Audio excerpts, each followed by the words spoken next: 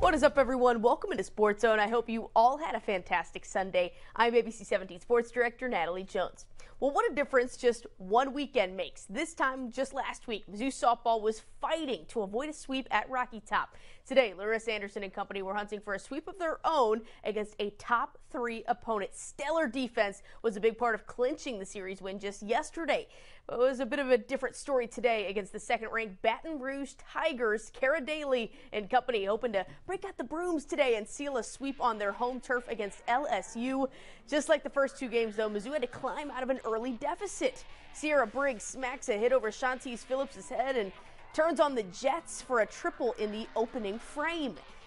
I'm telling you, it did not take her long to score after Briggs gonna slide into home safely after a wild pitch from Lauren Krings. 1-0 LSU on top. But let me tell you here, Kara Daly was patrolling the hot corner to perfection today. That is a textbook 5-4-3 double play. She was one to watch out there. Now time to get the bats going, though. 1 runner aboard for Katie Chester, and that's goodbye to that ball. Chester blasts her 4th homer of the season to put Mizzou on top, 2-1.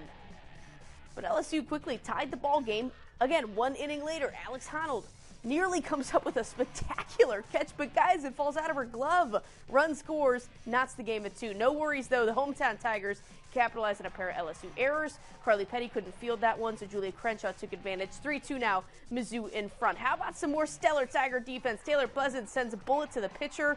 Jenna Laird smothered that deflection for the double play. But 2 innings later, defensive miscues actually cost the hometown Tigers the lead. Laird can't come up with the grab ball there. LSU has a runner on, and that's going to end up being critical because with 2 outs, the Baton Rouge Tigers retake the lead. Kelly Lynch drops a base hit in the center, but Maya Dodge's throw, look at that, goes off the runner, scoots out of play, allowing a second run to score. All of a sudden, just like that, LSU is up 4-3. Mizzou gave themselves a chance, though, in the 7th. First, some more jaw-dropping defense from Kara Daly, reaching over the fence for the out. Como Tigers down just 1 after a clean 7th inning. Now, Alex Honnold puts 2 runners on base in the final frame, driving a base hit into center with 2 outs. Mizzou still down to its final out, but they had a chance at the very least. And this grounder from Julia Crenshaw nearly finds the grass, but Carly Petty makes a great stop to end the game as Mizzou comes up just 1 win short of a top 3 SEC sweep. 4-3 was today's final score. Katie Chester is now tied for the team lead in homers with 4, but that was one of the few bright spots offensively as Mizzou posted just 3 hits on the day. Larissa Anderson's Tigers still end the weekend on a positive note with a series win, but still looking to put all 3 phases of the game together. We'll hit really, really well, and then we're not playing great defense. And we'll pitch really well, and we're not scoring enough runs. So it's like we need all 3 aspects to be working at the same time to really get cooking. And I think we're really close.